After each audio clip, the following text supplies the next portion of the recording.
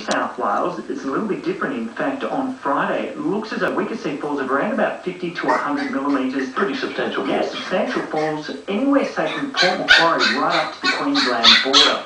And then on Saturday, some of that rain will push even further south, so around about the 15 to 25 millimetres anywhere north of Wollongong. So we should see substantial rainfall over the coming 4-day period. Look at your bigger 7-day picture. Is that rain likely to get to Sydney, or is rain likely to get to Sydney in the next 7 days? Yeah, I think tomorrow we're going to see isolated showers, probably more late afternoon or overnight, because that's when the atmosphere will be very unstable.